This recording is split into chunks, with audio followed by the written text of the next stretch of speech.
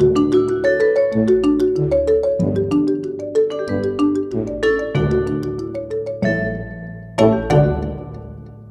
Kai Haley, one of the creators of this series.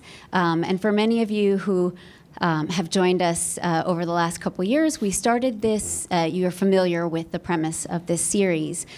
We started it to create a space for the design community to come together and explore the role of design in crafting the future, particularly one that we all want to be a part of. And dreaming, the topic today, can be a powerful tool for doing that. I'm really excited to have Kevin with us, Kevin Bethune. He has an incredibly diverse background, including mechanical engineering, business, and design. And he's going to take us today through his journey and share with us the tools and processes that he has created and uses with enterprises to help them cultivate new capabilities to be able to disrupt and shape and form emerging realities. And hopefully, we will all also gain some inspiration and ideas for how we can evolve our own careers to be future ready. So with that, please join me in welcoming Kevin. Thank you. Thank you.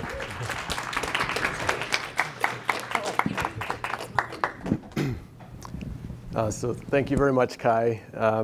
It's an honor and a privilege to be here with you. Thank you for sacrificing your evening to be with us. I really appreciate that. So again, my name is Kevin Bethune. I'm the founder and chief creative for Dreams Design and Life, a design and innovation think tank down in Redondo Beach, California.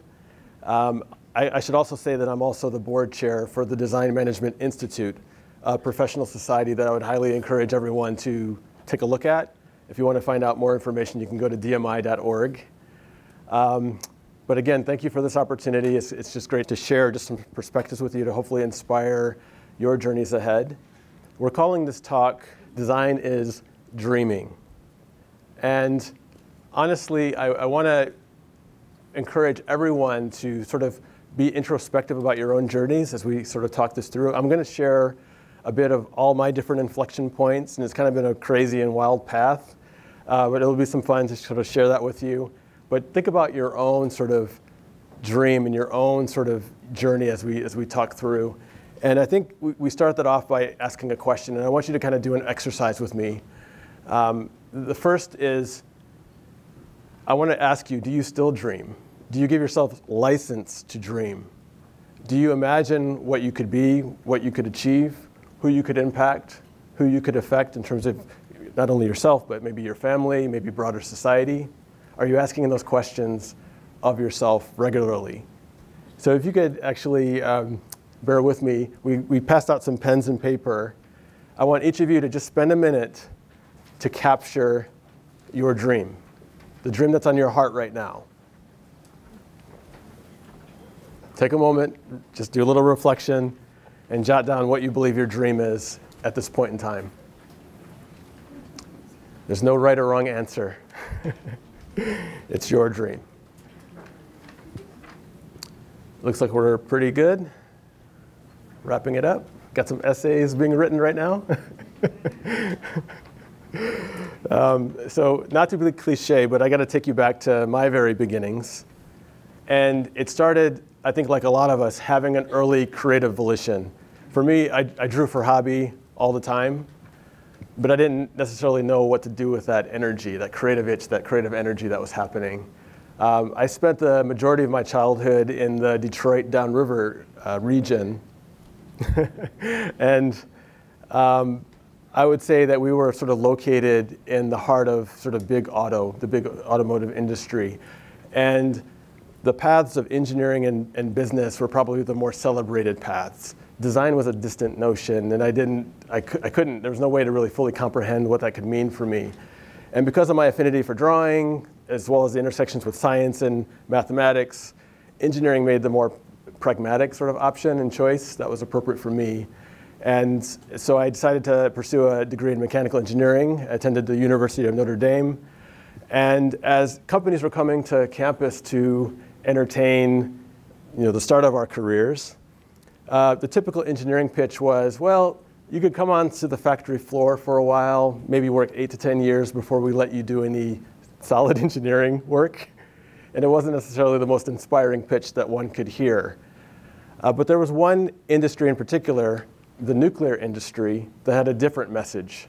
They were very much facing what I would call a knowledge crisis, and that they hadn't hired young talent for the 10 to 15 years prior before I came out of school. So here you had this wide open door where this industry is looking for people to come in and immediately learn the know-how of what goes into making these nuclear power plants and making them safe for the general public. An amazing opportunity to walk through that door and engage and feel the mentorship right away to get on top of some gnarly problems. So I spent the next 5 years staring down the barrel of these open reactor vessels. So what you're looking at is an actual open reactor vessel with the head, the lid of the reactor set to the side, and the coolant in the system is actually flooding the actual refueling pool, the cavity, that allows us to basically move fuel assemblies in and out of the open core. And that water is necessary because it serves as an effective shielding agent to protect us from the harmful radiation below. Otherwise, we would meet our demise if we didn't have that water there. And the fuel actually looks that way when we're refueling. It glows that weird blue. And the work was very dangerous. I would say the environment that we worked in was very militaristic. Everything was on a critical path. And imagine the situation where a plant is up and running for 18 months at a time before it comes down for maintenance. And every day that it's down for maintenance, that's an opportunity cost of $1 million a day. So if you're done early, you're in trouble. If you're done late, you're in trouble because you're upsetting the critical path scheduling of all these vendors that are trying to get all this work done. So the implications are rather severe. And this picture to the left is a much younger me. On the left-hand side of the wall, I'm tasked with supervising other engineers and technicians as we're working to refurbish this reactor and incorporate hardware upgrades that will extend the life of the plant another 20 to 30 years. And actually, we built this giant yellow crane. Half of it sits in the water on top of the actual mechanical internals package of the reactor. And the top half of the crane sits above the water so that the cranes and rigging allow us to move the right robotics and camera systems and long-handled tooling into position to be able to service the parts below. And that metal is screaming with radiation as well because it's been sitting decades next to active uranium. So it's again, mission critical work, very dangerous. We had to be very mindful of the work that we did. And what this experience taught me was what it meant to actually create great product and build trust and learn how to work with high performing teams at a very high level. Well, through this experience, I would say a natural curiosity for business arose because I was wondering, like, why is the company navigating and making these choices as an engineer, and how do I garner more license for my career than just being expected to execute these engineering sprints over and over again? And so that curiosity for the business acumen that I lacked coming out of college drew me to look into pursuing an MBA. So fast forward, navigated through the business school experience, and that was a 2-year sort of reset for my career where I was able to take a step back and look at things with a fresh perspective. Mind you, that creative itch from my youth was scratching even more because now I had 2 years of runway to think about my choices moving forward. And I allowed that creative itch to inform the type of companies I would seek come graduation. I could have easily went back to my comfort zone and joined an engineering company with this new business language. But instead, I wanted to join a company that embodied the strategy side, the technological side, but also the creative elements. Not having any idea of what I would even do with, or how I would even react to being around those capabilities. But that's where the heartstrings were tugging me. And companies like Nike were at the top of the list at the time of, wow, you could find all those facets in that organization. And thankfully, come graduation, they gave me an opportunity to join their fold. I started in the corporate planning group, which was a common destination for post-MBA grads. Moved up to Beaverton, Oregon, worked at World Headquarters, and joined the fold where we were looking to really help Nike optimize its financial and operational performance. So this was a great experience to really solidify the language of business in the real life public publicly traded company setting that as Nike, and all the demands that you get from Wall Street, from investor relations, from Nike senior leaders that are trying to understand the performance of the business. Well, the product person within me was kind of going crazy. I mean, that experience was good, but I wanted to figure out where was the cool stuff happening across the Nike organization. Some of you might think spreadsheets are cool, and that's fine, but I wanted to go find the product opportunities. And thankfully, this sort of collegial environment that was Nike WHQ was very much a coffee chat culture. You would sort of have coffee with someone, they would recommend that you go see another person, and the chain kind of continues. And over time, those coffee chats turned into opportunities to actually offer my services to demonstrate that I was really committed to learning what those product organizations were about. So the stretch assignments were essentially side hustles on top of the day job to garner trust, to show evidence, and to broker relationships. And after about 18 months, I was able to move over to the Global Footwear product engine. It wasn't easy because they saw numbers guy. They didn't care that I was an engineer before. You were a numbers guy. You have an MBA. What? What are you doing over here? Was the typical feedback. But 1 out of every 10 people that I encountered did sort of find interest in what I could potentially offer, and they let me do some things, which is pretty cool. So when I entered Global Footwear, I entered in an operational sort of context, and the charter was to help the creative product community figure out more advanced ways to manage their product process, leveraging advanced tool sets to take out a lot of waste, take out a lot of just friction in the process, to allow them to focus more time on making better product. And at the time, Nike was very interested in taking some of the philosophies from lean manufacturing and moving those philosophies into the upstream product creation process. So from the span of time between a designer putting pen to paper all the way to the time where we actually confirm a sample shoe for mass production, that window of time we were introducing new digital tool sets into what was previously a very analog, conventional process. The conventional process was very much a designer sketching on a napkin, sending that sketch to an offshore partner overseas and getting back a sample and waiting weeks for that sample to come back. That sample was probably 30% correct to the initial design intent. The designer would tape up the sample with masking tape, literally, redraw the lines of what they wanted in the first place, send it back to the offshore partner, wait for another sample. So it was just hard to believe that it would take 18 to 24 months just to get a shoe ready to be merchandised on a store shelf. An incredibly arduous process for any shoe to make it out of the engine to have a customer enjoy it someday. And what we were then asking the designers to think about was, you can still start with a napkin sketch, but get into the 3D tool sets, lay your design intent on a 3-dimensional last, have that inform the tech pack, and ask the factory to execute a sample that's 90% correct to the volition of that 3D asset. And so we could spend less time guessing, take out weeks and weeks of friction and high cost, and spend more time finessing the soul, the final details of the product experience. And so, to this day, they're proliferating a lot of deep, advanced digital creation tool sets to just get the process more close to the insights when it matters. Well, mind you, during this experience, I met all kinds of newfound creative friends that I had never met or seen before, and I became very curious about what they were doing. And my newfound creative friends saw the drawings I was doing for hobby outside of work, and a few creative directors basically said, you got a little raw skill, we'll let you, try your hand at footwear design. So the Jordan brand was the first category that gave me a shot. They had too many briefs, not enough resources, not enough designers. And the creative director at the time, his name is Dwayne Edwards, he's like, I'll give you a shot. You can do a shoe or two under my mentorship.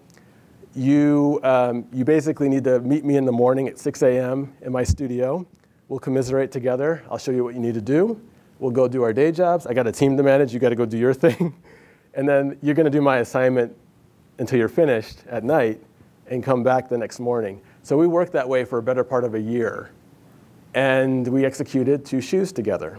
He allowed me to have my designs make it to the store shelves and in the hands of consumers. So the brief that he gave me was a very weird one in that at the time, Nike was celebrating the anniversaries of 2 iconic shoes at the same time. And they wanted to create these hybrid stories of what you get when you mash together the iconic Air Force One with the Air Jordan 8 basketball shoe. You couldn't pick two remarkably different shoes to try to mash together and create a story that was authentic to the shoe heritage of both of those stories. So I had to learn the Jordan process of navigating the insight collecting, the divergence of all the ideas. These are just a few of the divergent sketches of different ways to combine the iconic heritages of both stories, and then converging on two directions that we wanted to take to market.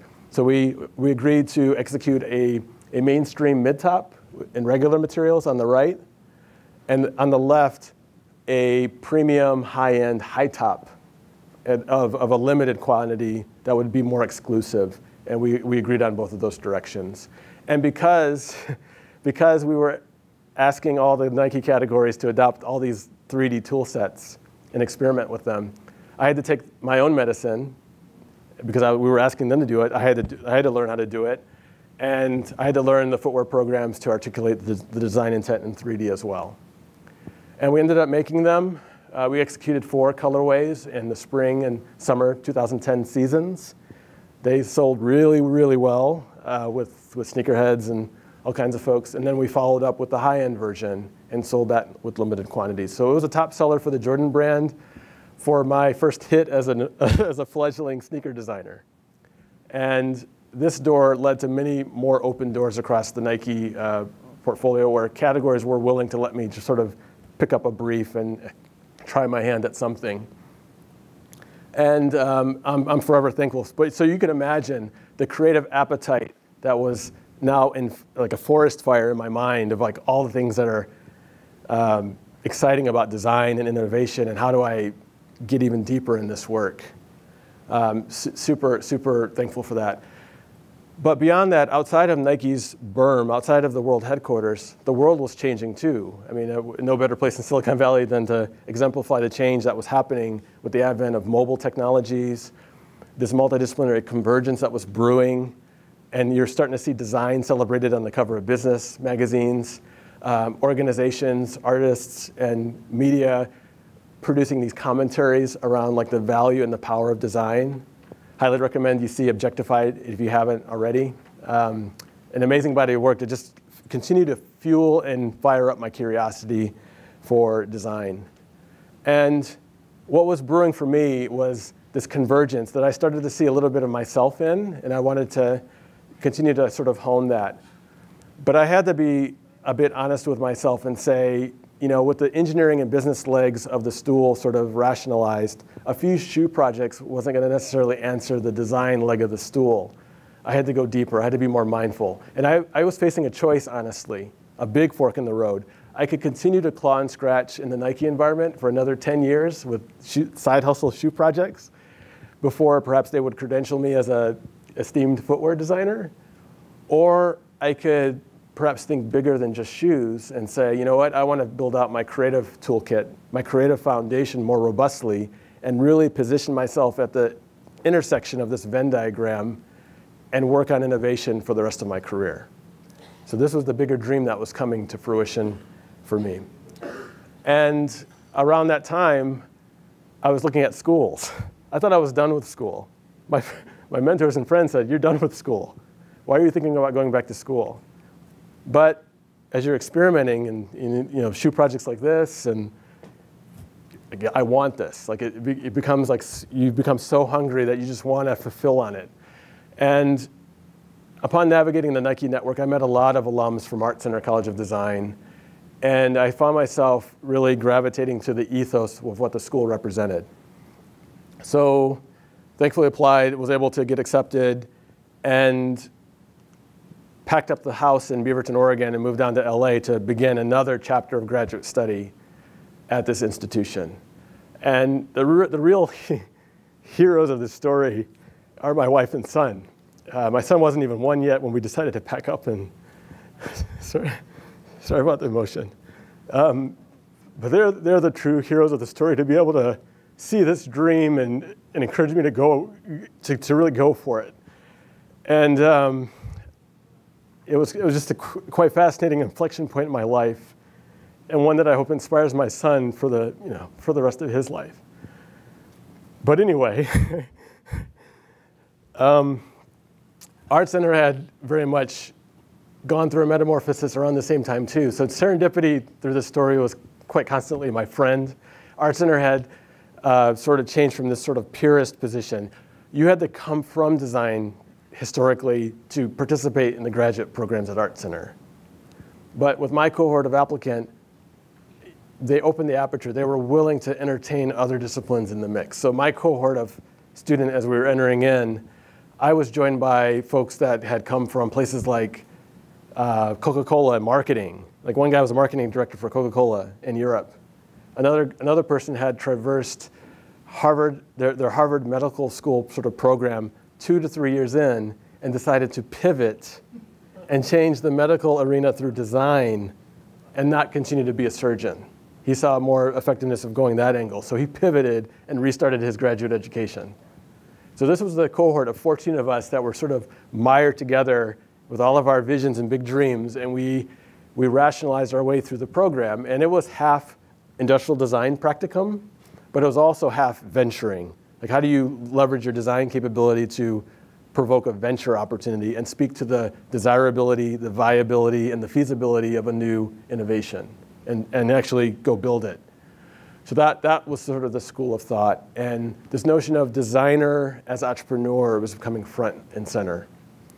And as I was rounding the final semesters, wondering if, if a full-time job would be waiting on the other side of this experience, especially after such a big career gamble of leaving a place like Nike, that volition to want to be helpful, I was freelancing for ventures and entrepreneurs around the LA area. And that networking and that work brought me in front of a small handful of players that have come from long histories in the management consulting and private equity spaces.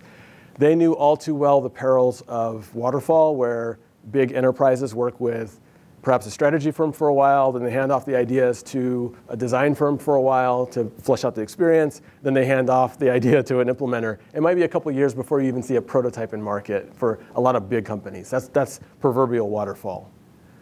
But I'm preaching to the choir within Silicon Valley in that there's a startup audacity that we wanted to help large companies begin to garner.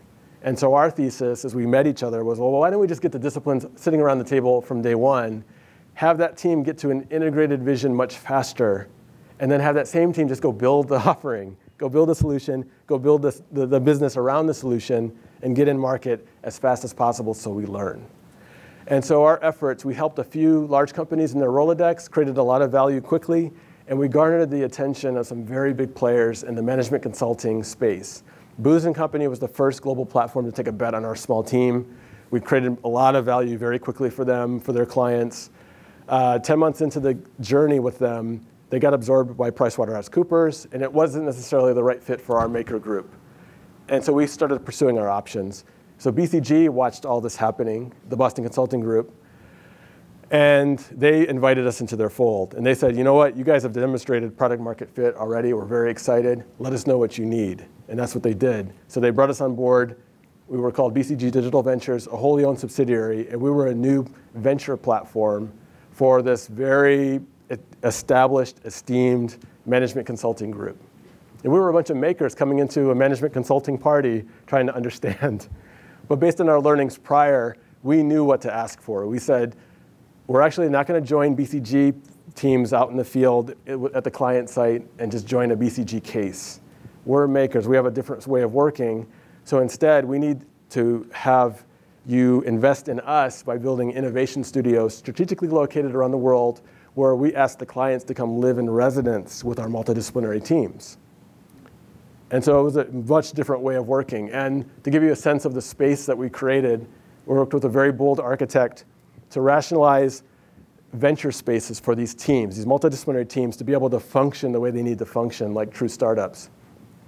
And we asked every client to send 3 to 5 of their people to join that team and live in residence for the next many months, if not over a year, before they actually cooked the business and spun out the business, either in a JV scenario, joint venture scenario, or perhaps as a new business unit that eventually gets plugged back into the larger client enterprise.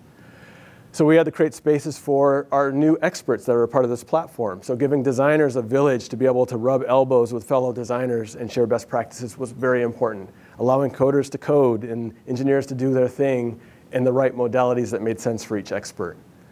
And because BCG was so hypothesis first in their problem solving approach, we had to carve space and push on the walls to say, you know what? We have different experts that need to problem solve in different ways. Perhaps there's a deductive or inductive way of problem solving that we need to appreciate. And we need to give these experts the space to function and thrive.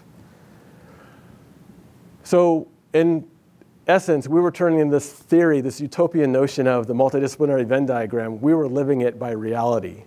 I mean, my time going through Nike, this was the exception, not the rule. Most large companies, this is the exception. Very few people get to work this way. We got to wire ourselves to work this way all the time, which was really fascinating. But it wasn't easy because when you bring these different disciplines together, we had to be conscious of all the baggage that each person was bringing into this very new platform with a very new environment surrounding the teams. And we have to look at the historics of where each of these folks are coming from when they form a venture team.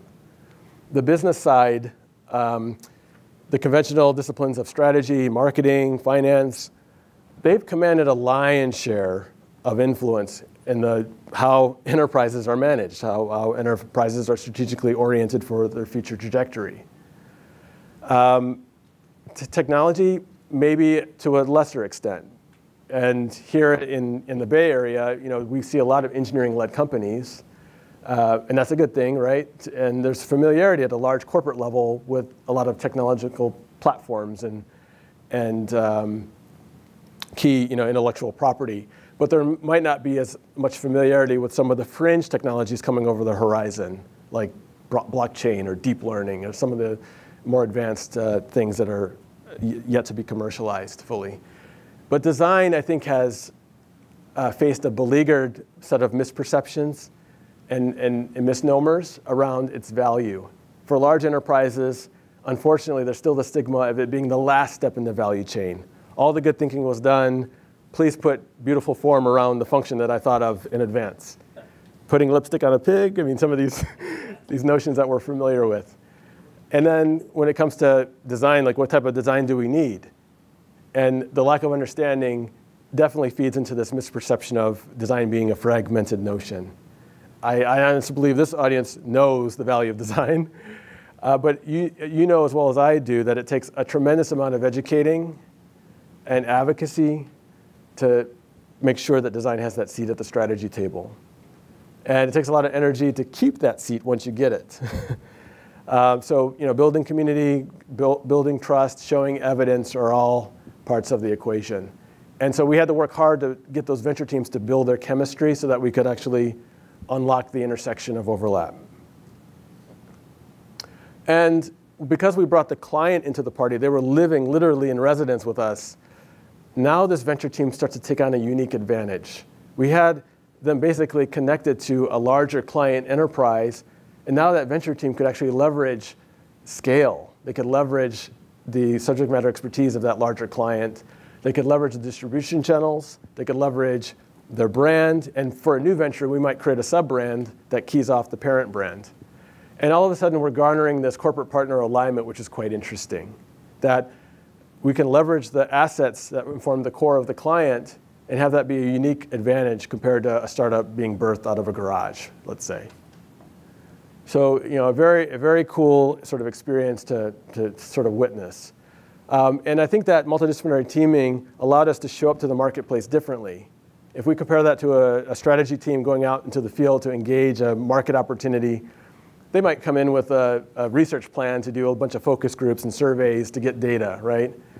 But for us, we could show up very differently.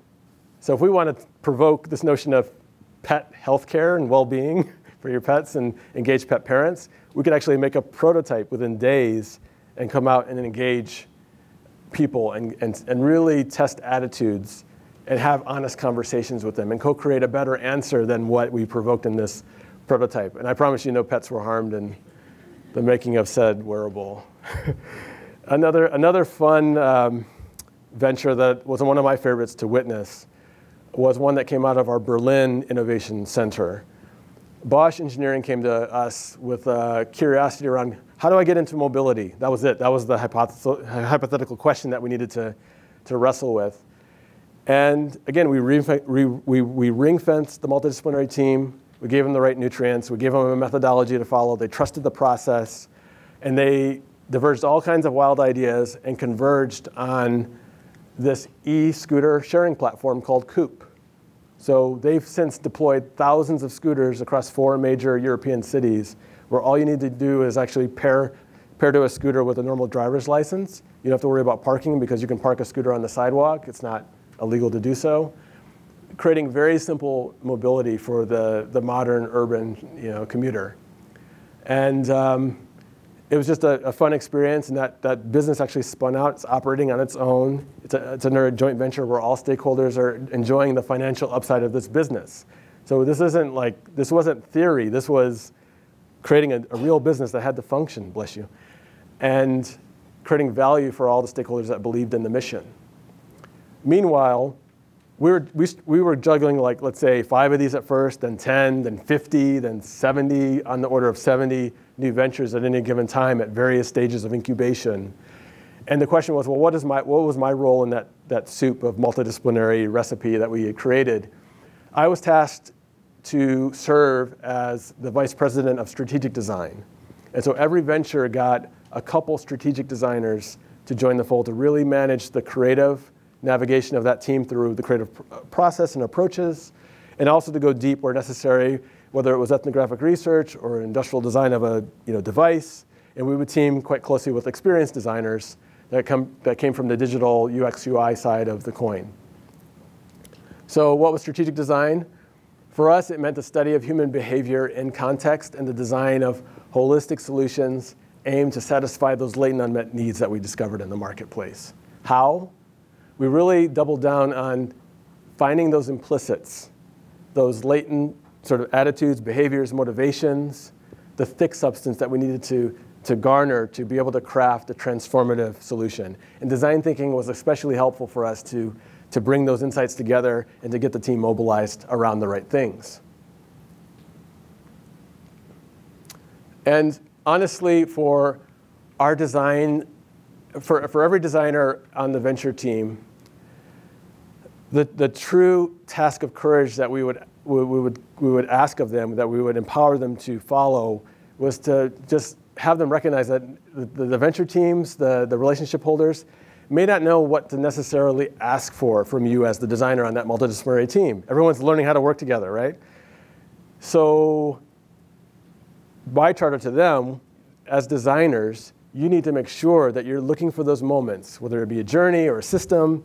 You're finding those moments where your stakeholders, no matter if it's B2B, B2C, B2B to B2C, you're finding those moments where you're creating new utility for someone to naturally take a step forward in their user experience on their terms, that we're not pushing solutions on top of them or pushing solutions in search for home. We understand the need, and we're saying, create that new avenue of intuitive utility. And in a world of big data, with information impinging on us from all in every direction, how do we as designers help parse through the noise and surface up information that's relevant for that person to naturally want to take a step forward in their terms, in their user experience? And then lastly, how do we do more than just solve the incremental pain points that we discover, but how do we actually elevate the promise and change how someone feels when they engage a particular brand? Change the whole mind frame of how they feel about the brand of which they're engaging, and they want to come back for more. That was the true spirit of what we wanted every designer to show: creative confidence and creative courage to go find those moments. And if you did that well in a particular moment in the journey, we tended to call those moments of truth. And if you do it really well, maybe you can make a business out of that one moment of truth, and everyone's happy. So it begs the question, what does the multidisciplinary team give you? I honestly believe that the teaming and collaboration inform where future innovation is going to come from. The more things converge, the collaboration is the true secret sauce of what's going to fuel future innovation. And how does that team do that? Well, it can look to the future differently. If we look to the future through this proverbial lens, if this is a lens staring at the distant time horizon, we can have that team see the future through a number of different vantage points. They can see the future through the lens of people, industry, trends, and exemplars. And I'll talk through each. If we start with people, every engagement that we encountered, there was already reams of conclusive evidence, research on audiences, segmentation, market size of the prize, all the different quantifications you can imagine. And this was typically the modality where strategy teams would evoke focus groups and surveys to collect that type of information. And we had to be careful to ensure that the information that we did have wasn't already expired because consumer movements were changing every 6 months. But for us, it meant getting outside of ourselves to find the stuff that was truly missing. And it meant getting out there with the people and not treating them as research subjects behind a mirrored glass, but engaging them honestly in a co-creative, collaborative manner. And doing a number of open source techniques to try different things to create together as a participant, as a collaboration, not as a research study that you're in this box and I'm studying you and quantifying you. It had to go much deeper than that. So whether it was shop-alongs or generative exercises or affinity mapping or shadowing the expert who's serving their end consumer, we navigated hundreds of different research techniques, investigation techniques, to make sure that we were being thoughtful to design the right research approach before we got started in our work. And one rubric that's helpful is sort of the inverted triangles, where usually we had a lot of the bottom stuff. With large sample size, we had statistically significant conclusive data that is absolutely still necessary to inform strategy and prioritization. Think of that as the framing, almost like in an archaeological dig, you have the framed kind of areas. So where do you dig? The upper region was often what was missing 90% of the time. Like, what do people really care about? We need to go find that stuff. It isn't the conclusive answer, it's something different that we need to shape. So usually it required picking a smaller subset of people and spending a lot more time with them, whether it's days in their environment or 60 to 90 minute one-on-one conversation with them to truly understand attitudes, motivations, behaviors, aspirations, the contradictions between concrete and their future ambitions. Like we really tried to mine into that stuff. And over time, the team would distill what we called value criteria. What are the things that each constituent in the ecosystem cares about truly? And in this case, this is a restaurant chain example where you can imagine the end consumer, that person wants to feel satisfied. And if you do it repeatedly, they're going to come back and be a consistent sort of patron with you and maybe even engage in your loyalty programs. But in the world of mobile tech, we have to be careful of what data we're asking from people and ensuring that we're giving them a value in return and walking a delicate dance of give and get and not overstepping our bounds, right? And they're not alone in the ecosystem. There's a person serving them in the restaurant. That stakeholder is caring about other things. They want to feel like they are empowered to do a good day's work. They want to feel like they can enjoy some of the spoils of a good day's labor through incentives. And they want to feel like they found the job, they want to feel like they left the job better than when they found it through appropriate professional development. They walked away from the job that they had better. And they're not alone. We have the restaurateur, the person owning the restaurant or perhaps a chain of restaurants who's worried about strategy, building the right culture, and empowering their workforce by investing in the right capabilities.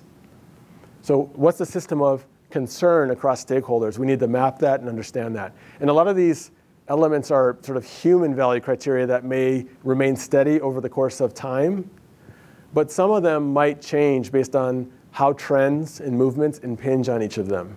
If we take data privacy as an example, that's changed remarkably over the last handful of years. 5 years ago, it would be awkward to ask, like, can I know your location? And now we take it for granted with every app that we consume. Let's talk about industry. When we engage a particular industry, it's all too easy to sort of just lean into the present consensus of how that industry is supposed to behave.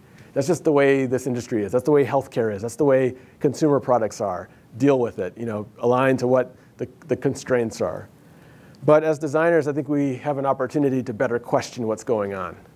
One useful tool that hopefully a lot of us are familiar with is the business model canvas by the Strategizer folks, which allows someone to come into a new situation, look at a business model, existing or new, and break down the piece parts, the elemental pieces and foundational principles that make it run. And we can start to ask questions, like why does it have to be that way? Is there something that we can do to swap out an assumption and disrupt, create opportunities for disruption? But if your Twitter feed is anything like mine, there's a lot of questions being asked of large enterprises around ethics, transparency, corporate responsibility, sustainability. What's right? What's the more broader reaching impact of some of these business decisions? So a friend of mine by the name of Craig Walmsley, he's a head in design strategy at Publicis Sapient. He actually sort of reconfigured this canvas, and he created what he calls an impact canvas, where we're still rationalizing the same business and customer aspects, but now we're questioning, what is the impact of that employee's work having on his or her family? What is the data privacy issues creating in terms of ethical challenges? How is our business model exploiting or diminishing resources? How do we rationalize some of these bigger implications ethically and actually have conversations where we're, again, asking more questions? And through that push, that provocation, our ability to ask the right questions creates opportunities for disruption. And being able, on top of that, to proactively navigate the disruption and not feeling like you're reacting to it. And this is where dreaming plays in, because your dreams inspire the professional conviction to actually challenge these models. A fun example from my shoe days, again, the tooling required to create these midsoles and outsoles is very, very expensive, energy intensive, costly. If you get a design line wrong, imagine having to scrap that hunk of steel to recreate another mold. And imagine how the customer attitude is changing. Customers want to customize. They want to personalize their offerings. They don't want to just take whatever's on the store shelf. So how do you enable that when this stuff is so expensive and so energy intensive? Well, if we question that input of the cost and time associated, is there another technology that could come in and disrupt that assumption? So leveraging things like 3D printing to print temporary nylon molds that could print a few thousand runs of product, for the cheap. That definitely now opens up long tail possibilities to tap into where the customer wants to go when it comes to customization and personalization. So the iceberg analogy sort of rings true. You could take it as a given if you just only look at the surface, but if you go deep and really question the first principles that are at play, the whole iceberg could flip on its head. Trends. Trends as a vantage point. Oftentimes when we hear the word trend, our minds go to technology typically. And CES is one annual anecdote in January. All the big brands are showcasing their perspectives on the role of machine learning, deep learning, 5G, and what that's going to provide us. Connected hardware and the pervasiveness of these devices now seamlessly talking to one another. Very exciting stuff. But as I navigate those hallways, I often question, okay, what's the human imperative out of all this? What will this mean for real people and real contexts? So my encouragement is when we think about trends and we talk about trends, that we go more holistic in how we collect trends. So one acronym that is quite helpful is the STEEP acronym. So STEEP basically talks about let's encourage ourselves to collect the full gamut of trends across social, technological, economic, environmental, political, regulatory, and legal, and energy-related trends that are affecting our space. There's no space not being affected by these major categories. And there could be more categories, that's the plus. In the case of healthcare, there might be delivery model trends. So delivery could be a D on the end of steeped. And we curate those trends accordingly. And as we're looking for signals, reading articles, following luminaries, looking at research, looking at startups, all those things are informing a distillation of what we believe the important trends are for our topic that we're focused on. And we try to synthesize those trends as gradients, as vectors of change. Something's rising, something's increasing, something is fanning out.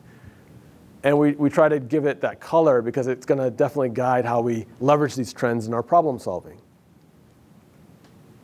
On top of the STEEP rubric, there's also the school of thought around this notion of renewal. So any new innovation that comes on the scene, and this is based on the work of Jeffrey Williams out of Carnegie Mellon.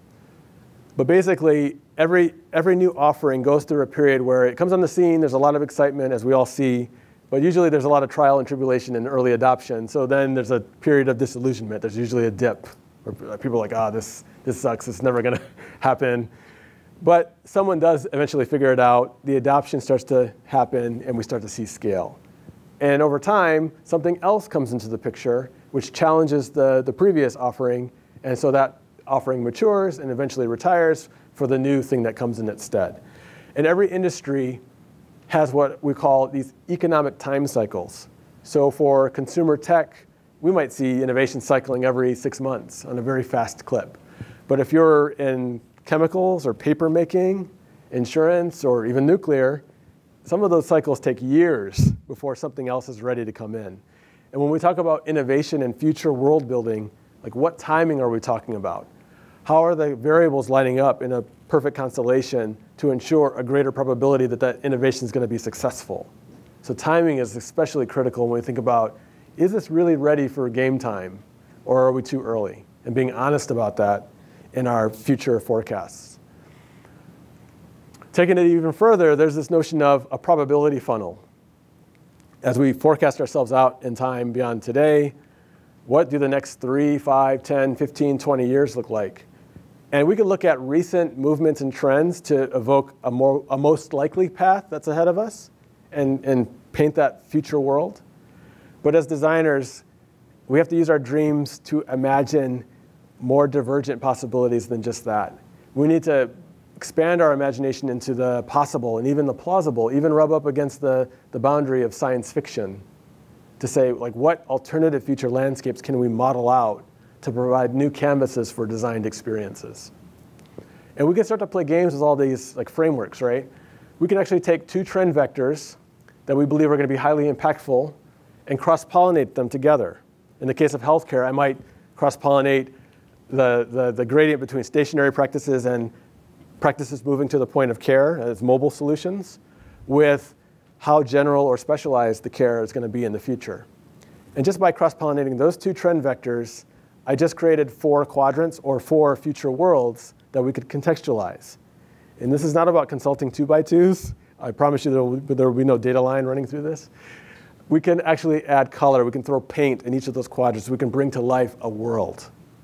We can imagine personas. We can imagine business models. We can imagine supply chains, disruptions happening in each of those quadrants. And we can keep going. We can keep cross-pollinating and creating multiple future worlds. And we should, as designers leading that future imagination. And the picture shows you an example where we took a C-level leadership group through this exercise, and together we provoked 30 worlds with them in a day. And what was interesting at the end, we had them take a step back and say, let's vote on the worlds that you want to see your brand living in 10 years. And they voted on 6 of those 30 future worlds. And that evoked a whole rich conversation around, actually, you know what, those 6 worlds that we picked inform the capabilities that we can invest in today to prepare for an uncertain future. An uncertain future that's variant, that has these wide possibilities, but at least we know we want to ring fence ourselves to live in this region over here. So very, very powerful stuff if we commit to it and trust the process. Lastly, exemplars, the last vantage point. Exemplars are purely the living embodiments of those trends taking flight. I follow luminaries as one example. I follow the work of John Maida and Mary Meeker. I love their annual reports where they espouse predictions, they question uncertainty, they surface some wild cards that we need to consider, and all those things are useful tools to allow us to synthesize compelling vectors of change. Research groups are also exciting. So the work of MIT Media Lab or Stanford, I mean, in this case, like wearables, what could wearables do? And they're prototyping things that are 5 to 7 years out and provoking like the future of what clothing could do for us moving forward. So if your scarf were to change, if you're taking a phone call, or your sweater taps you on the arm to tell you to move left when you're walking down the street. All very interesting stuff. And then there's something to be said for for getting yourself out there and engaging with people beyond your immediate company walls. So engaging in conferences, following your peers in similar topic areas, but perhaps in different industries is also quite helpful. Following startups, following the deal flow, the flow of money, give insight to where things are emerging that can inspire your work. So what do we do with all this stuff that we've conjured up? Multidisciplinary team, all these insights flying around. What do you do with it?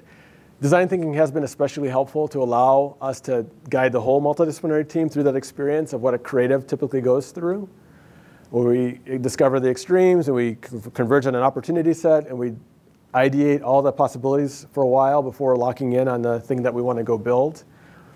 And I typically dislike presenting such a clean, linear picture of the process. We know that's not true, typically. It tends to look more like this. This is a sketch that I made on a plane a couple years ago, where there's a lot of just chaos and anxiety when you start any innovation opportunity. It's like, oh, the margin I've been enjoying in my core is sort of running out. I'm worried about disruption because I have a competitive threat moving at 10 times the speed. And oh, by the way, I need to find new sources of gross margin growth to inform my profitability moving forward. And I need an innovation capability that gives me new ideas for growth. But also with that, the bottom half, we have a core business that we need to be mindful of, a core business that we need to keep alive and sustaining the entire mothership. And we need to constantly renew that core asset as well. So the idea flow between the innovation capability and the core business is very important to nurture. So as designers, like, where are we in the soup, right? It's very important to understand where you are so that your work can have the right impact. And for us, it wasn't enough to just put an iteration on the wall and call it good. We had to explain the human-centered guiding principles and technological imperatives that were informing that iteration. And that wasn't enough in this world. Where are we? Where are we in the process? And what feedback is critical for that group to sort of give up and share so that the designer can go take another iteration? And if we get that wrong, we're wasting a lot of time because our objectives and imperatives are misplaced. So through that experience, I started feeling this growing concern. And mind you, I'm tasked to lead a growing cohort of designers across each of these different ventures. And I became very worried about the designer's experience. Even though we had a lot of ventures doing great things, creating great businesses, but sometimes the perception of design in a multidisciplinary setting is, oh, they're the ones that are naturally good at the Post-it notes. They're naturally good on the whiteboard. They're imagining, they're using our visual language to move the team forward. And that, we don't mind doing those things. Those are necessary things to move teams forward that we are innately pretty good at inherently. But as we know, there's a lot of deep work that has to happen outside of the team brainstorm, at your desk, out in the field. There's a lot of deep work.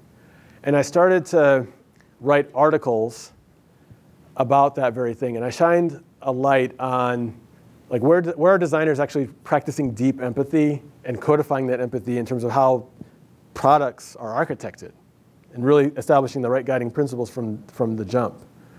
Or how are we actually mimicking someone and following through in their shoes and actually experiencing the end person's realities by doing it too and calibrating our senses of how we can better design for their needs.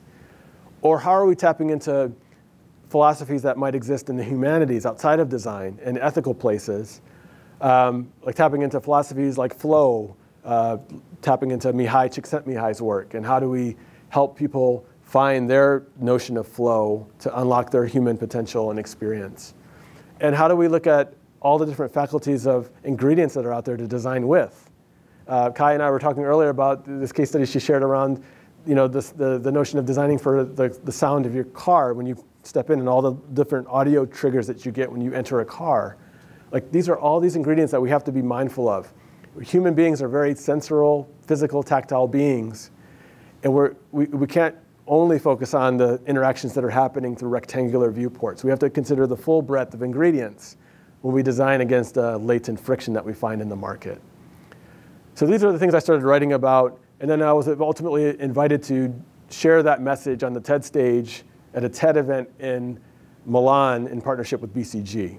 So I shared what we called the 4 superpowers of design you can easily Google it, 4 Superpowers of Design, and sort of feel out those case studies that we shared to get a sense of, it's not about the design thinking teaming kumbaya sort of message. It's, no, that's good and all, but we need to create space and room for us to go deep as experts and bring a really good idea back to the team room that can really galvanize and accelerate the team beyond just the brainstorm.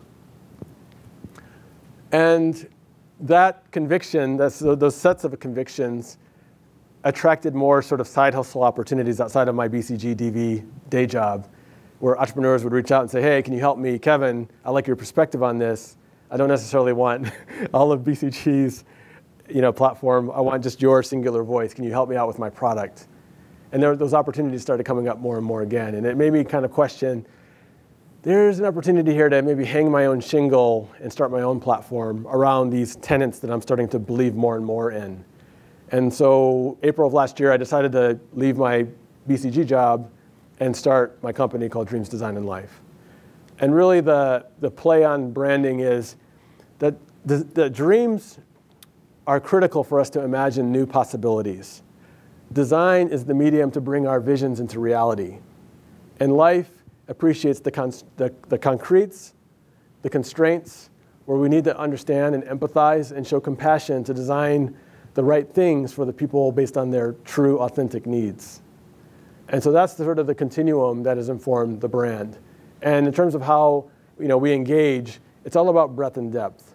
It's not about like a big platform play where you're forced to like absorb all this stuff. It's like, how can we just begin problem solving together and being thoughtful around the opportunity and go wide with certain capabilities to bring people in a multidisciplinary sense, but also go deep once we identify the big nuggets of work that are required and ensure that we're being very thoughtful in that work. And taking some shared risk and reward in how we arrange those relationships.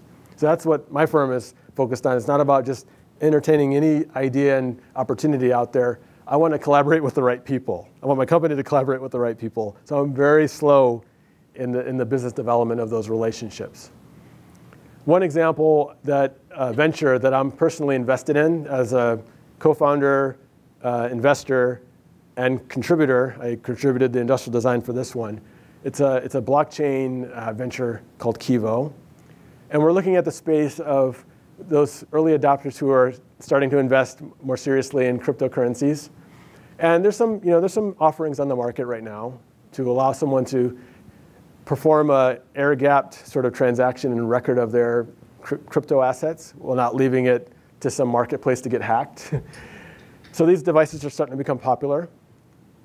But they're very arduous. You have to manage manual seed phrases. You have to have complicated passwords and keys. And if you make a mistake, it's really easy to just mess up your whole asset mix and regret the choices that you've made. So as a collective, now it's like 15 of us that we're working together. We diverged all the different possibilities of form factor, digital interaction, user behavior, and eventually sort of converged on this better mousetrap, where we're creating a device that offers multi-factor authentication, and essentially the device records a mirrored copy of that information, that crypto information, onto the carbon key, and you send that carbon key back to Kivo, who then works with a third party to put that carbon key in cold storage, much like a security safe deposit box. So if you were to ever lose this device, you get your carbon key back, you get a new device, and you're immediately up and running. You don't have to worry about like all the manual friction that's involved in the current incarnations of offerings. And we had to think about the form factor too. It had to look like something that was more serious than a USB like stick drive that could break in your bag or get lost. You were talking about investors that are investing serious money in their crypto assets, so they needed a device to match the emotion of that investment. And it's more than just the device. We're thinking about the ecosystem. So how do we create a future world where we take crypto investing and make it as user-friendly as a savings account at your regular bank? So we're looking at beneficiary services of how do you like pass on your assets to a loved one. We're looking at extensive coin support for multiple coins. And of course, the cold storage service that I mentioned to store your carbon key to get restored. So it's about the full ecosystem play for this offering, and we're taking pre-orders, and we're going to come to market with it at the end of this year. It boils down to the story that we're trying to tell, and the systematic elements that need to come together to really support that story, to bring it forward to its fullest potential. Now I'm going to pause here and say that if you've internalized sort of how your journey has played out and sort of followed along the different analogs of lessons that have been sort of shared, I'm quick to say that I would be lying if I told you that those inflection points that I've encountered were part of some master plan. It clearly was not the case. I would be lying if I said that. Serendipity was a friend, very blessed, very grateful for those experiences, both the trials, the tribulations, as well as the successes. But honestly, if there are any takeaways, I think there are a couple elements that I would encourage us to think about. The first is, I honestly believe that curiosity was the defining thread through every chapter of my experience. I could never go wrong when I leveraged my curiosity. And taking it further, learning how to take calculated risks. Initially small risks to talk to someone outside of my ether. Concerted risks to maybe engage in something that was a stretch for the sake of learning and trust building and evidence creating. And then encountering a big fork in the road where I encountered a choice for my career. And this isn't about like shooting in the dark and trying all kinds of things. Usually there's some conviction running in your heart as well. Ideally in tune with your dream that you had, that's guiding the choices that you make, guiding the explorations that you're making. So these three elements, curiosity, creative risk, and conviction, have worked tremendously for my path. And hopefully you can see how they could play in your path. Because hopefully this presentation gives you permission to dream again if you've stopped dreaming. And revisiting those things that you wrote down, I would highly encourage you putting energy into like internalizing them and spending a little bit of time every week to flesh them out. And we're each individuals on this planet. We're each indelible fingerprints that are very important. Each of you should feel like you should have a hand and some license to shape the future that you want. So your dream relates to the necessary inclusion because we need your voice to make our future better than what is being perceived in the media around such dystopian sort of outlooks. We can find optimism, hopefully, in our dreams again. So whether your dreams sort of started at a child level, hopefully you're still dreaming and they've only since refined with age, and you're looking forward of the future projection of yourself and being mindful of the journey that you're on, how are you tracking? With the stuff that you wrote down, how are you tracking along that path? And I would encourage a couple questions that you should ask yourself, like what if? Beyond just your future projection, like what future do you optimistically want to see? Ask a what if question around that future that you suppose could be possible. And then, like if you include yourself, which you should, how is your journey going? How are you renewing yourself to better position yourself to have some license? How are you transforming yourself to position yourself to have a hand in shaping that future? Because we need your voice. And it's funny, recently, a friend of mine, a dear friend in LA, her name is Andia Winslow. She's a famous voiceover artist, spokesmodel, advocate for health and wellness. She's got so many talents all in one person. She basically saw some of my sketches on Instagram and said, you know what, I want a voiceover to your sketching. Can we do something together? Okay, sure. So we started like commiserating. And over the course of what amounted to a weekend's worth of work, we created a video and put it out into the wild with the aim of inspiring people to dream again. So I'll play it for you now.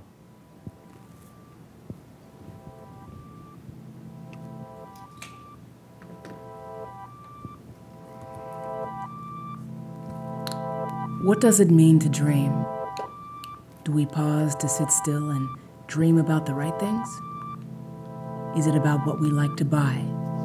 Is it about wealth? Is it about fame? Have we deeply reflected on what truly benefits us? Self-discovery, love, health, unity, creativity, meaning, purpose, faith, hope, change. What if our technology empowered us to be a better version of ourselves? What if our artifacts amplified human connection? What if our context moved us into flow and self-actualization? What if we owned our story and solidified our family and generational stories? What if we scaled down our consumption and celebrated the best of only what we need? What if we freed ourselves to love, create, and help more? How might we begin to work together to create a better future?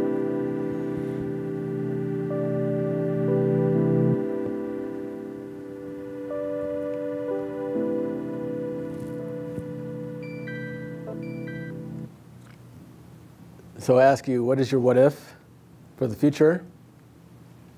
What is your renewal to help us get there? I love this quote by John in that it's not about making the world more technological. It's like, how do we really humanize? How do we make this stuff more humane to really enrich and help people and unlock their potential? And that's really the message around how important your dreams are to guide your professional convictions. So thank you for listening.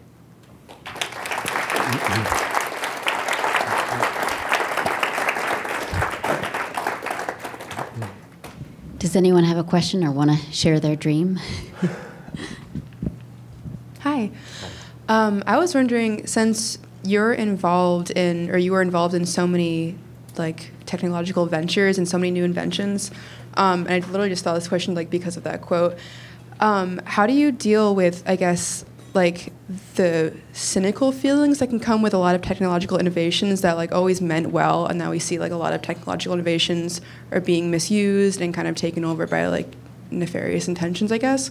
And being someone who has a hand in a lot of, in like the starting point of technological innovations, how do you deal with like hoping that they're always used for good, and but knowing that they might not be, like down the line they could be misused? Yeah, that's great. It's a great question. Yes, there's a lot of evidence already of technology gone bad or technology misplaced and not considered or thoughtful to like the needs of not just human beings, but also the planet and broader societal implications. I think when those multidisciplinary teams get together, what I have noticed is, again, people don't necessarily know what to ask for from them because they're not used to the collision. And I think it's important for us to show courage in those moments to say, you know what, I could wireframe a journey of this experience, but there's an ethical question I've run up against. And I want to propose a new set of sort of, ethical guiding principles that are guiding my wireframes. And I'm going to talk about both the guiding principles and why, and what feedback and humane and ethical implications are guiding those distillations. We're going to spend some time, equal time on that. And oh, by the way, here's the wire that reflects that ethos. And now we're really telling a story based on meaningful evidence. I think where I've seen things continue to go down that path, that previous sort of behavior, is when the teams are running so fast they just want to throw mud on the wall, and no one feels that they have the license to raise their hand and say, "Can we just like pause for a moment to talk about this?" And it's some of those simple moments where, if we seize that opportunity, magic can happen where we actually allow someone to show like a better answer that is more thoughtful. So I think it's about evidence building and creating more of it. And in a new multidisciplinary world that we'll continue to find ourselves in more and more, is having the courage to say, let's slow down because I'm not comfortable.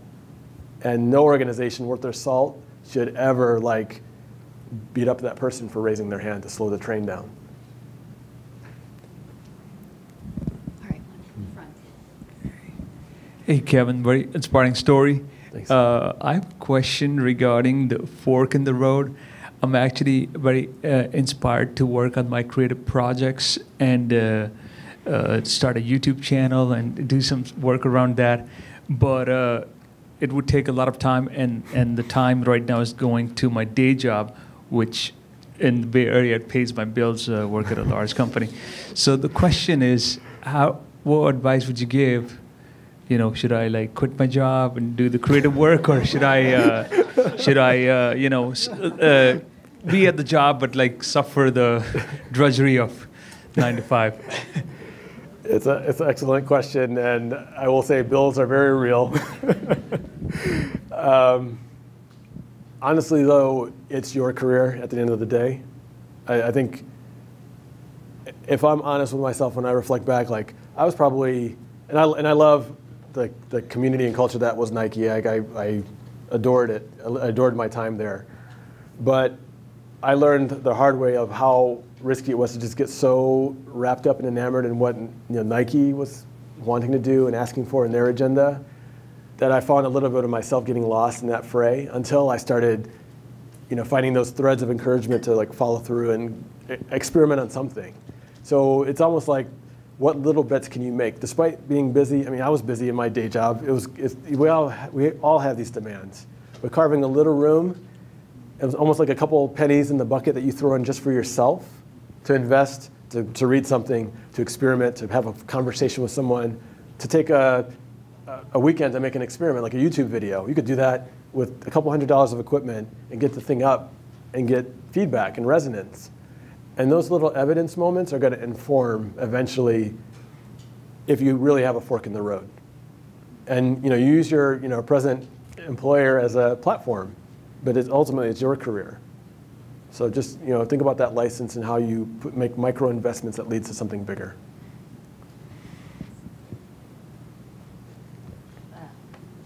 Microphone's coming. And while that microphone's coming, I just want to reinforce, like if someone, with the things that you wrote down, if someone wants to actually share your dream and how you're thinking about your what if and renewal question and statement, feel free to share in this venue too. We wanted to encourage that. So, kind of to add to the first question, with these bigger companies like WeWork and Facebook with political ads and Google with privacy, like how does one designer push back on that? Raising your hand, but you're only one of 100 designers to make sure that we can actually change stuff when all the focus is on soft bed. Mm-hmm. Well, I honestly believe, this is one man's opinion, but no matter your environment, no company is perfect. No company will ever be fully perfect, but a leader can come from anywhere. And I think what we need are effective leaders that know how to be the change. So yes, there may be moments where it's intimidating to slow the train down and ask the ethical question. There are moments to be by yourself, to noodle on something, to create evidence that could move mindsets if you just show it to someone. There are all kinds of ways that we can find the ability to lead something forward and create a mini movement, if you will, that can show a solution-oriented tact to addressing the problem or the concern, right? It's one thing to rally and theorize and soapbox, but we know like those moments might not be as effective, right? But if you have real evidence, or if there's a glaring, ill truth, you got to call those things out for sure and say, hey, I'm concerned for the right ethical reasons. Like, you should find that support too. But there's many different ways to lead, is all I guess I'm saying. And sometimes it can be a small bottom-up thing that you do to garner a new story, a new piece of evidence that will change another person's mindset. And now you have an ally, and you can go together to do the next thing and the next thing, and all of a sudden you have a movement grow. That's the tact that I've seen most effective. Did I answer that question? Yes, sir, in the back. Hi. I was not going to share my dream, but I figure, why not? Anyway, Jim Crow has killed my community. I mean, it's just set us back generations, and I'd like to go back and actually do some good. That's the dream.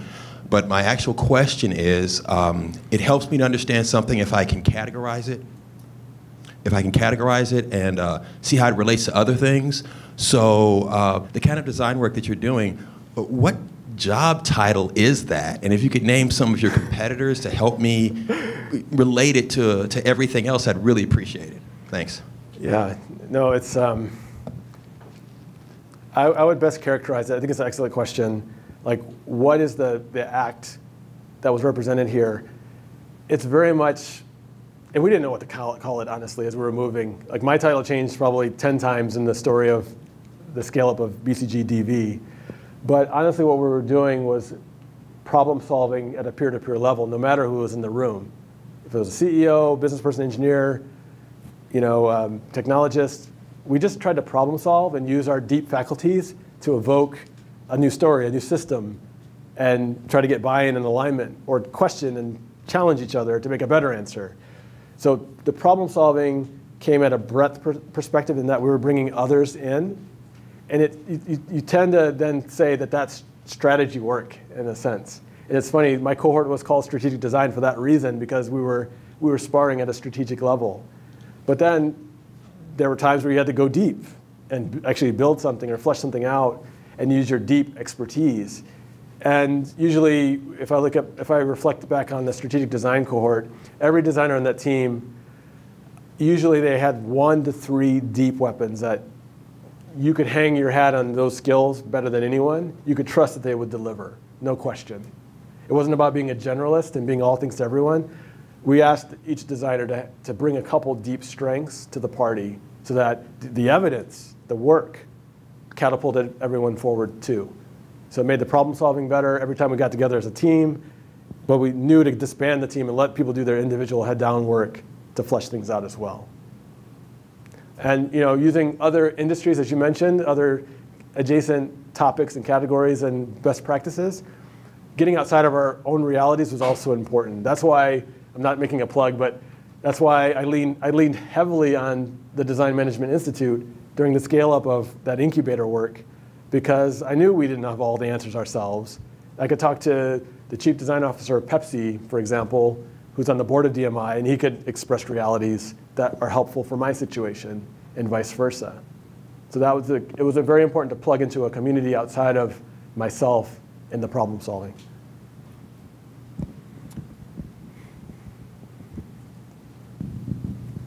Thank you, Kevin. Can you share a little bit more about the habits or how you organize yourself to do creative work, considering that all the instructions, how busy you are?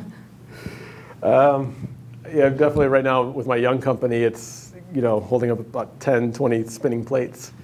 But honestly, one thing that I think the biggest and most important rubric that comes to mind is sort of that intersection between urgency and importance. If you were to map that on a 2x2, like what region do you want to live in?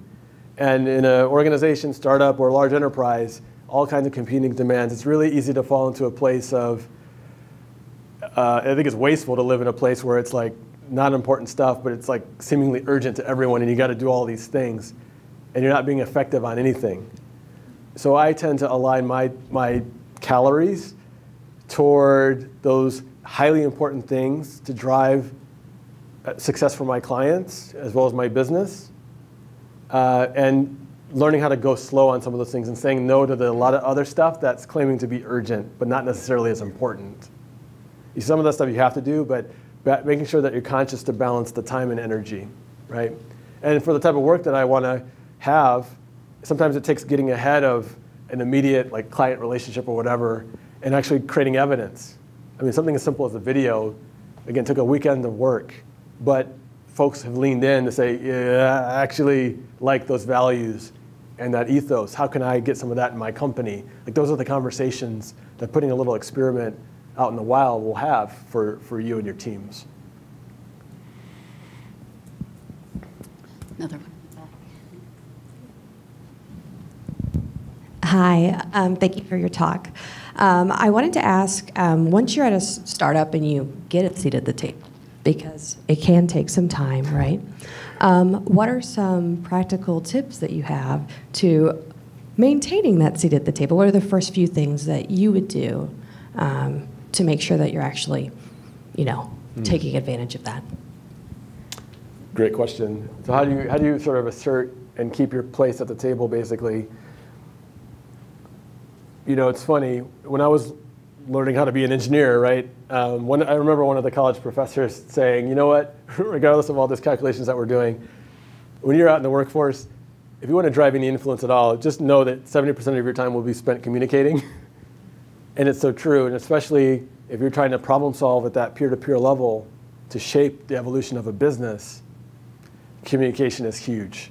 And so I think a lot about the hierarchy of how I present things, or the hierarchy of in the heat of team problem solving, there's probably a couple convictions that I'll feel in that meeting, and I make sure I get those things out of my soul onto the table for consideration. When you feel those moments of conviction, because again, it's all about communicating, and it's one thing to be a voice in the room, but you need to be an effective and relevant voice in the room. And convictions, I believe, are your best guide. Evidence is your best guide. The true question, the valid question that should be asked, whether it's ethics, whether it's anything that's relevant to that team to move it forward, act on those convictions and communicate with focus and a hierarchy where you're not just like drowning someone in all the details, because they probably don't care about all the details and all the time that you spend to work on that thing. But just knowing how to be decisive with how you communicate, I think, is critical. Come on, anyone want to share their what if or renewal stories? Right here. Here you go. I have another question. So, okay, I don't know how if I can, amazing talk. I was captivated, by the way. But I have a question about, so I work in data and AI analytics, and it's extremely confusing for me because I'm a newer designer. I come in with a fresher take, and we're designing applications, but I'm coming in with a designer that has had 25 years in the industry, and he comes from an older generation. How can I noticed you were talking about bringing something, especially in the medical field, to a newer generation, and it takes a long time. How can I, as a newer designer, and I'm the only one, I don't have any other help, how can I communicate effectively to them, this is what I think we should do, whether it be evidence-based or research-based. I just want to know any valid tips or validation for bringing things a little bit quicker and more relevant and modern for today for people to understand, especially when it comes to mobile applications and medical, pharmaceuticals, exactly. Yep. Oh, I mean, that's a question. No, it's good.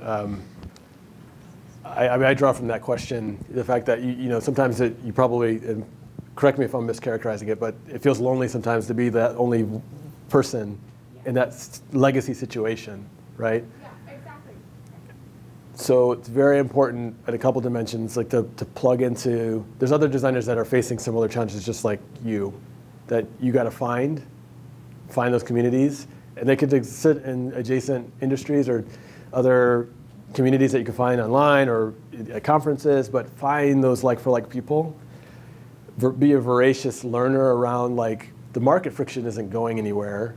As smart as people are, the market friction is still real. So there's as much of a self-study as you can be around the realities of that patient. I'm making it up. I don't know your problem, but the patient or whatever the context is around that patient, and taking some experimental stabs to like characterize it from your design perspective of what you see, what information you collect, and wrestling with that and using your community to bounce best practices.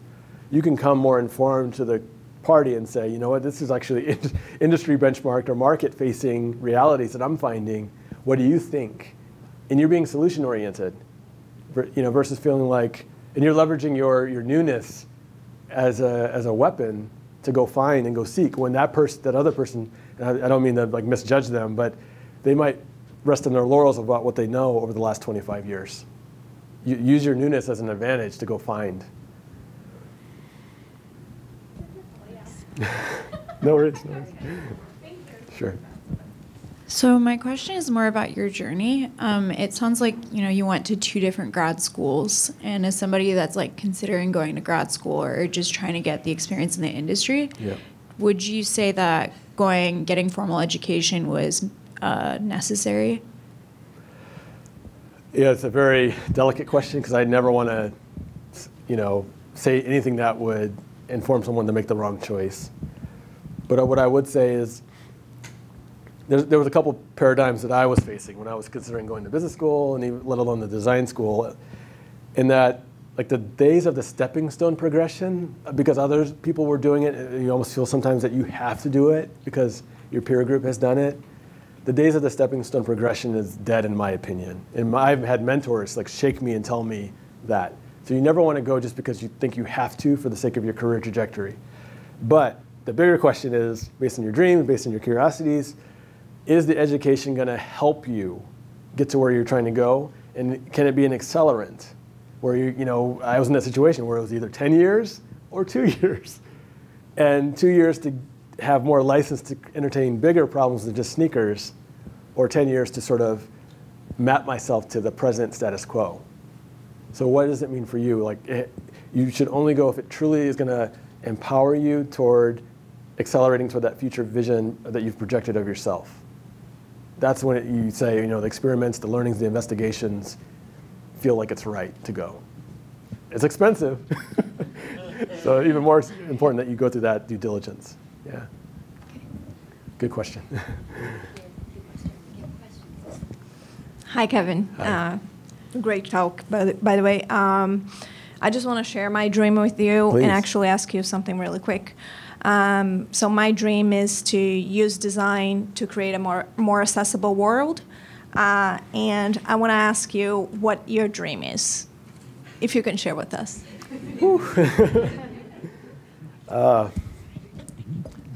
That's a beautiful dream. I like the notion of accessible because, as we know, there's a lot of institutional paradigms at play where not everyone is licensed to play, to even follow through on their dream, right?